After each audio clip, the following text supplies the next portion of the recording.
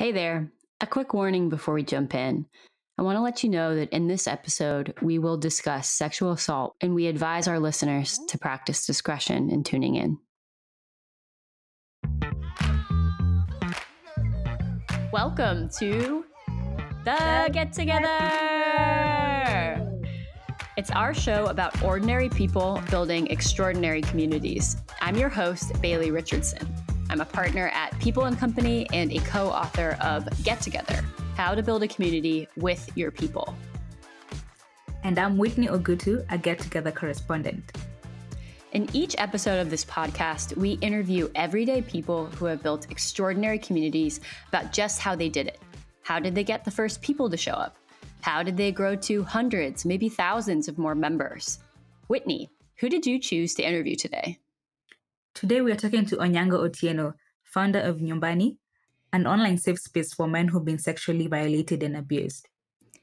And tell me, Whitney, what stood out to you? What did you learn from our conversation today with Onyango? Usually communities have guidelines and structures set in place for new members interested in joining.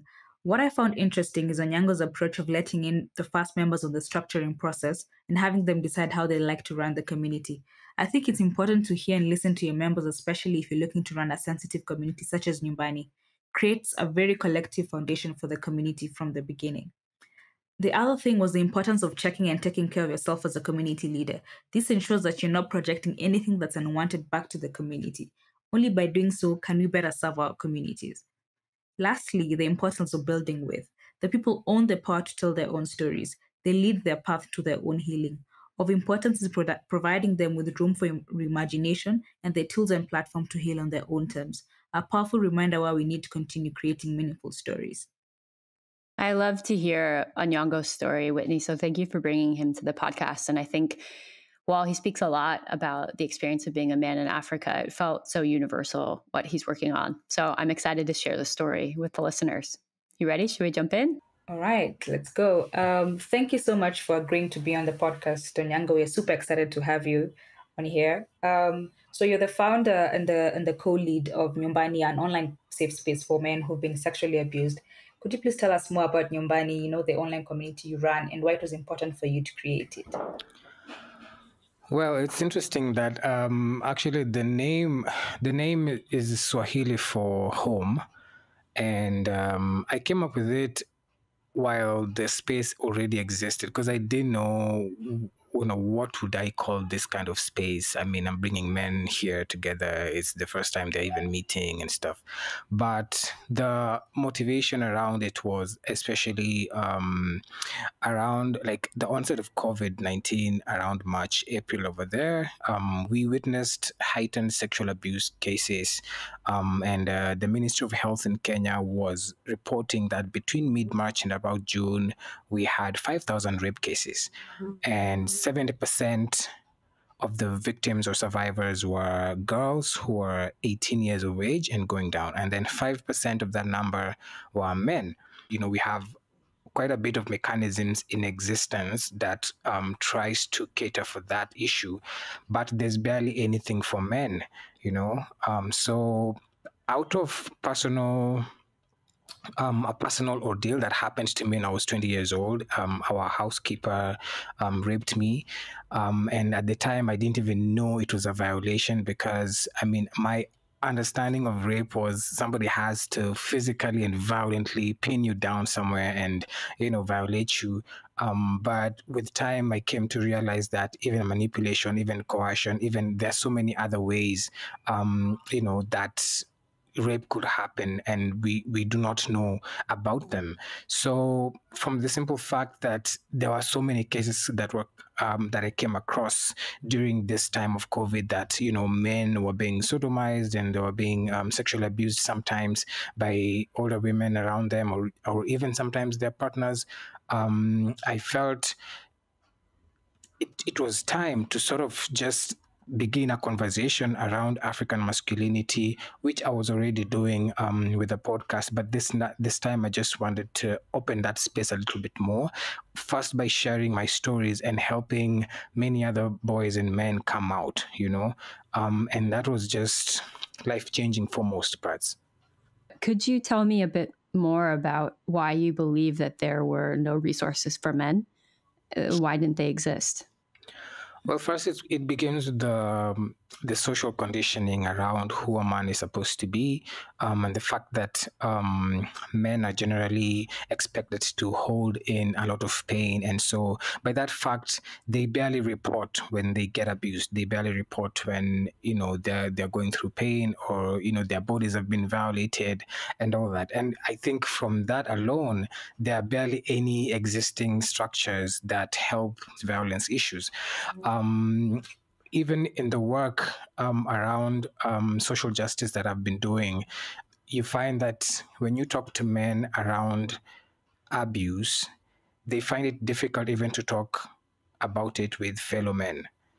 And most times, it also contributes to the high suicide rates we've been witnessing, and I think even on a global scale. But here it's a little more intense. I got a story one time from somebody who reached out to me, and he told me that he had been sodomized by his fellow friends, like friends he knew, and they also robbed him on that day. And he got so angry and mad that he hired people to go and kill them, because he, first of all, he didn't even know that he could report to anybody. He didn't know where to go about that. He didn't think the police would believe him. And he also feared the ridicule. So for him, getting the revenge was his way of saying these people will never do it to someone else. And, and I'm the first person he ever saw talk about male rape. So a lot of these issues are very sociocultural, and from that simple fact, and the fact that also the way our governments are set up and the people who are policymakers, it's very patriarchal. And from that simple truth there, these guys know very little about sexual and reproductive health and rights. They know very little about, male abuse, because for most parts, the word rape, when we talk about it, we only think of it as going one way, that it's a man doing it to a woman. And how come you overcame all those social pressures? Yeah. Curious, how did you have the courage to do that? Well, I'm a storyteller. I had been writing my stories of my life ever since I was, I think, this is 21, 22, when I got on social media, when social media was just becoming a bit more popular in Kenya. And I was in campus then. And by that time, I couldn't go on with school because my parents couldn't afford my fees. So I used to go to school just to sit on the computer lab, and I taught myself how to blog. I joined Twitter, I joined Facebook and all these social media pages. And so I started writing my experiences because I had so much to say, because I grew up in a home that really stifled my voice, and that silence was just too deafening for me. So for me, finding online spaces where I could express myself was some kind of liberation. And ever since that time, I think I got opportunities to keep teaching myself around storytelling and online engagement over all these years. And it helped me understand the psychology of online users, because social media is a lot. If you're not used to it, if you don't know how it works and all these techniques, it can overwhelm you, So for me, I think it's been more than, 10 years now of doing online writing and social media and storytelling as well, both online and offline. So I understand all these dynamics. And also, just because I'm a stubborn human being, I believe in the power of courage and people coming out to their stories, because everybody's story is really valid. And the fact that people feel they cannot speak up about their own pain is my motivator, because that's what I want to happen. And that's my way of bringing change in the little space that I have influence in. You mentioned you have 25 members within the community. How did you get your first members together? How did you bring them in? So I'll give a little background to that. Now, earlier in 2019, is it? 2019, yes. I just woke up one day, and because I've been doing mental health advocacy for quite a while, I put up a post on my social media pages that I'm beginning a mental health support group that's going to be online, particularly on our WhatsApp group, and 200 people got back to me saying, "Yo, please, we'd like to join." So I put up two pages, like two groups that was like 100 people each, and just developed some basic community guidelines. But for most parts, I wanted these people to own the space and run it the way they wanted it to run. And so I think that gave me a bit of an idea of how I would want to run a support group. But also beyond that, because I had been doing community events for quite a while, ever since 2013, I've been managing people, and managing a safe space was something that was not entirely new to me. So when I particularly wanted to begin a safe space for men, I did the same thing. I got online and I made the call out, and so people started reaching out. And so that has also been like there's so many things I've been learning, especially around how men approach you when they need to talk to you, especially about something like that, because first of all, it's mostly a very new area to them, and they take a bit of time to even trust, and because they live with the shame, they live with the fear, the stigma is also really big in your everyday life. So I mean, one by one, they just kept coming. They kept coming, and we just developed the space. And what shared activities do you partake with the members, just to, bring them together and give them a sense of belonging and togetherness? Yes. So one thing is, we have these healing circles that we use stories. So each person has usually their own day in the beginning first, to just share what happened to them. For most of these people, it was their first ever time to ever say their story, and so they finally got a space to actually share that. And I mean, for that, it's like it's the first step to somebody even getting free, because for most of them, it's like an internal wound which they've never really even managed or even known how to deal with it. And the other thing, I have these tools which I help them, that help with regulating their emotions, especially because most of them also are dealing with a lot of post-traumatic stress and anxiety disorders, and depression also, self-esteem issues and all that. So I also divide them into like peer groups, where I give them things like assignments. They go and do together, they come back, they report, and this is what I learned this time, this is what I learned that time. But the idea as I move forward is I want to create physical wellness centers, where now we could have physical places where we could actually sit and talk, and probably even have them in a space just somewhere out far from town, where I could be with them for like a week or 2 weeks, and we keep developing this program. So it's still very much work in progress, but I said I have to start, because I can't wait until I get so much money to create a physical space, because that's going to take forever.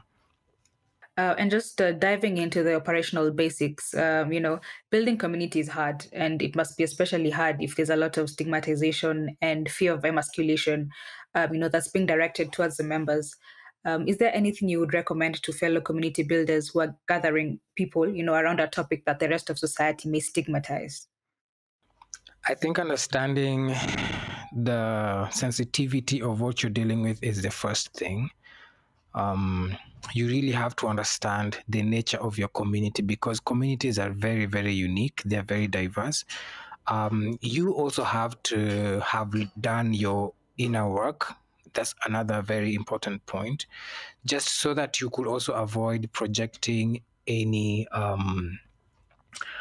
any issues that might affect the community in a way or another, because everybody is coming there, they're guarded up, they're in pain, they're looking for healing, they're looking for all these things. So you need to really have checked your emotions. And for me, I go through therapy a lot, because all these stories that I deal with almost every day, and even outside the space, because so many people reach out to me for so many things, I always need to check in with my emotions to know how am I doing, where am I, what do I need to change, and things like that. Just to take care of myself, which is something very important to me. But if you're anywhere and you're trying to build up a community, knowing the nature of the community, knowing yourself is very important. But mostly to create safety in all manner of ways possible. And I think that's one of the shortcomings most of us have because of lack of capacity building. We still do not know what safety looks like in a safe space, because most of us actually have never even had one. So it takes a lot of work, it takes a lot of collaboration, it takes a lot of understanding, and a lot of emotional intelligence as well. I really like the point on, also just taking care of yourself. I think sometimes we get too caught up in trying to serve the members of our community, that we forget to take care of ourselves so that we can better serve the community as well. So I like that. Yeah. What have you learned about community building in general, just from running Nyumbani? Oh, that people are really powerful when they are given a chance to be themselves. People are really powerful. Like, you might find anybody, like somebody you might see for the first time and you might think they don't have much to offer, but the moment they are given safety and they're given space to exist in their full light, they would amaze you. And it just gives me an imagination of what kind of a country we can create if we keep dealing with a lot of the internal traumas we may have. Some of these traumas are communal, some of them are tribal, some of them are national, some of them are continental. They're on very different layers. So I just keep imagining, like, if more people get access to healing, if they get access to regulation of their bodies and emotions, like, how much more can we do with Africa, And if I see it in small bits with the few people I work with, it gives me so much hope that the work I'm doing makes some kind of sense, and that people can be able to be productive with their own lives if they're given a chance to reimagine themselves being better. You also mentioned you host the podcast, the Afro Masculinity podcast. Yeah. Could you share a little bit more about that project and how the podcast serves Nyumbani as a community? So, a little background about that. Last year, I was working with an organization called Green String Network. We were doing trauma healing circles for some community members, communities which had been exposed to a lot of violence. And we are also partnering with the Kenya Police for this trauma healing circle. So we would go to their colleges like DCI or GSU or Kiganjo, where the National Police College is at, and would have like these healing circles, especially in the beginning with their facilitators, just to have an understanding of who they are and the things they go through, the nature of their work, the syllabus they have to go through, and stuff like that. And again, working with the police. The service has probably 3/4 of the officers are men, and so a lot of these stories will come out, and you'd imagine so many of them still struggle with even how to express themselves. They struggle with understanding how that system works, because they're working, and they're exposed to so much dehumanizing working environments, and it just creates a very vicious cycle of violence, because a lot of how they operate also proliferates a lot of these extrajudicial killings we are seeing, a lot of the bribery, a lot of the corruption, and it's still connected to the grand corruption that is in government. And so there's so many complex issues. So in hindsight, I kept wondering, I've always been curious about the African man, because my dad being violent the way he was when I was young, and coming from a polygamous home himself, I had so many uncles. I mean, my grandpa had like 30 kids, and I mean, it was like a city in a village. So we were so many people, and I mean, we were so many people. Like sometimes I don't even know some of my cousins' names. Like we are so many, and I mean, growing in that kind of an environment, I witnessed so many things about how men behaved and about how women were treated, and I always questioned, and there was nobody to tell me these issues.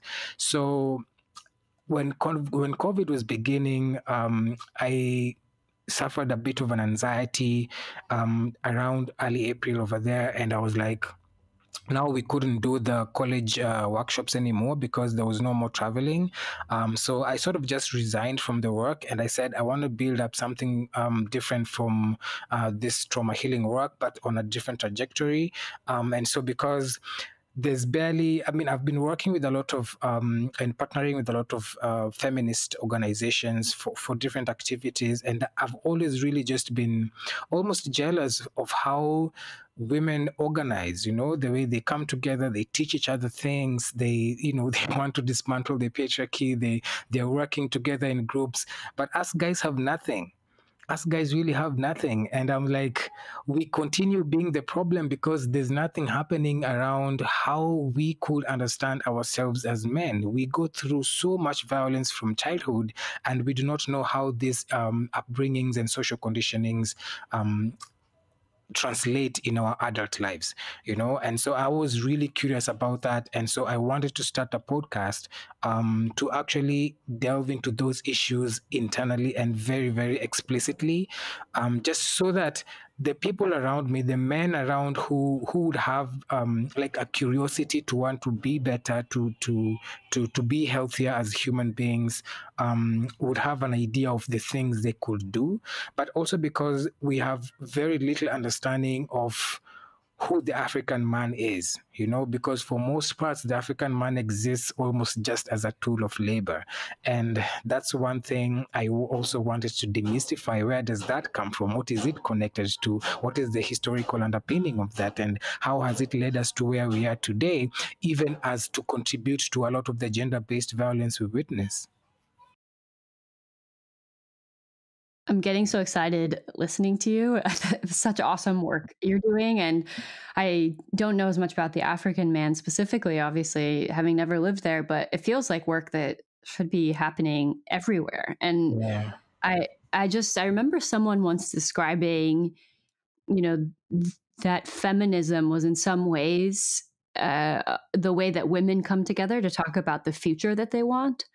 And you need to talk about your current world to understand also what might change and what could be better. But I realized when I read that the argument was sort of that men don't really have an equivalent, and they aren't able to have sort of a container for discussing how men might evolve. And I think this work is so important everywhere. So just saying, as a comment, really, I'm so glad you're doing it. Yeah, actually, one of the learnings I got was, because understandably, women are way much more repressed globally. We do have more initiatives that, try to get the girls and women to some kind of equilibrium with society. But equally, like, there's so many, especially Black men, who are down there and they're beaten up by how the system operates, how patriarchy itself operates. And while women are actually doing nearly everything to topple the patriarchy, men also need to get in on the work, but they can't understand how that patriarchy itself oppresses them, because they have this, the way patriarchy is set up, it sort of gives an illusion to the man that it's benefiting them, but on the larger picture, it's actually still oppressing them. And that one of the hardest challenges I've had is, I mean, we barely have any donor organizations in this kind of space. We have way much more in the feminist space, but there's not much funding coming to male programs because, first of all, they are far in between, like they're barely even existing. And even in Africa, it's even just, it's like you can't even talk about it, you know. Yeah, but it's all interacting. And I think you do such a good job of explaining that if we ignore half of the population in the conversation about gender and how we see ourselves, these dynamics are going to continue to play out. And just to build on that point on, one of the biggest challenges has been funding. So what other challenge have you experienced from the time you started running Nyumbani to now? What other challenge has stood out to you worth highlighting? You know, I've worked with feminist organizations for quite a while, and I love the networks they have. That networking is such a huge component of development. It's a huge component of progress. But because very few people have an understanding of African masculinity, you barely have enough people even to reach out to when it comes to the need for collaboration. For example, even when I'm reaching out to people like collaborations for psychotherapy, for example, who need to like understand these survivors, they're very far in between, including male therapists. They're very, very few people get that. So, I mean, and the problem is huge. So that's like one of the other major challenges I'm having. Networking for me is really important. And I'm trying to reach out even to like on a continental scale, like other like healthy masculinity advocates in the continent who, are trying to do this work. And, I think just connecting with them is another thing that I think could help us even develop a future of like imagine what kind of a future the African male has. But yeah, on the networking issue, that's a big thing because very few people understand this work. Looking into the future, what's a big dream for Nyumbani? Where do you see Nyumbani perhaps in the next 5 years, 5 to 10 years?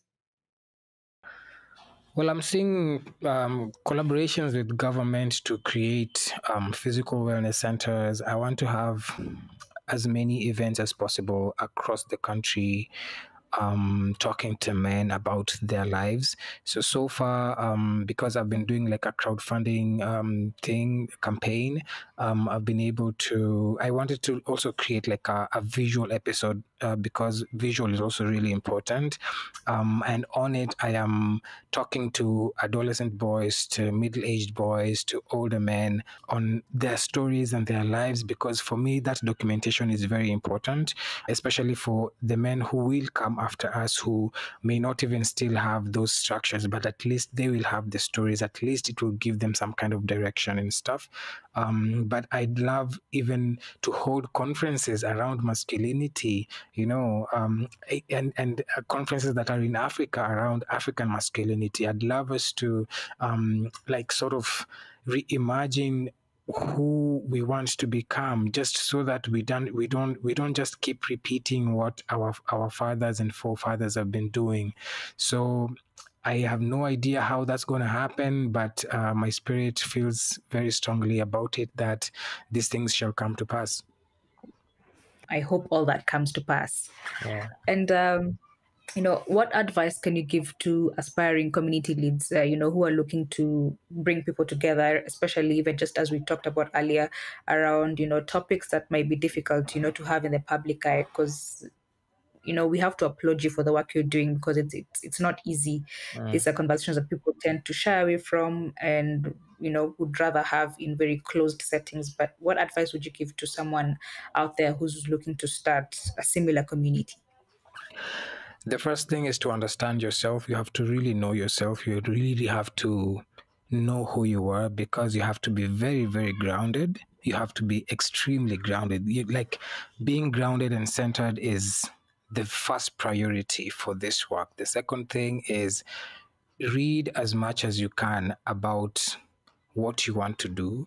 Talk to as many people as possible. Talk to as many people as possible about what you want to do, because that gives you a bigger frame of mind to know what you're really getting into. Some people work with the emotion of this is a brilliant idea. You just jump onto it, and then in between it you realize you didn't even have the proper tools to do the work. And so I think my background in working with communities over the years, 6, 7, 8, 9 years now, has given me a very good background to know what I want to do with a space and how I can manage it and how I can manage myself through it. And so, for example, I have very few resources to read even about African masculinity. It's barely there, and a lot of the academic papers we have are also very extremely expensive. So I have to often use my own money to get access to these materials, so that I can even just read them and translate them into a podcast with my own content. It's a lot of work. So for me, I'm just letting people know that in as much as it could be difficult, when you have the will, then the way presents itself, So self-knowledge, self-actualization, understand the space that you want to create and work with people, because you can never really do these things alone, not at all, especially because it's not about you, but it's about the space you want to create. And the space actually virtually means the people own the power to their own stories. They lead the path to their own healing. We are only supporting. We are only helping with tools. We are only supporting with ideas. We are only creating a room for their reimagination. So again, to remove yourself from the center, to actually to just decenter yourself from the highlight of what's happening inside there is very important. Yeah. Oh, I love that. I think one of the mantras at People and Company is building with people as opposed to building for. So it's good to hear that you're working together with your community just to create the safe space for them. And the room for reimagination. That's such a great phrase. I love that. It's beautiful. So I know you're a mental health advocate as well. And so, in what ways have you, in all these community initiatives that you've been running and community activities that you've involved yourself in what ways has that also reflected in your work around mental health? And maybe perhaps even just speak a little bit more about on that. One of the things I'm really proud of is this advocacy has led to the amendment bill, or the mental health amendment bill, that's currently in Parliament right now. And we've been lobbying for government to just create better policies that will eventually bring more public funds to mental health care in this country.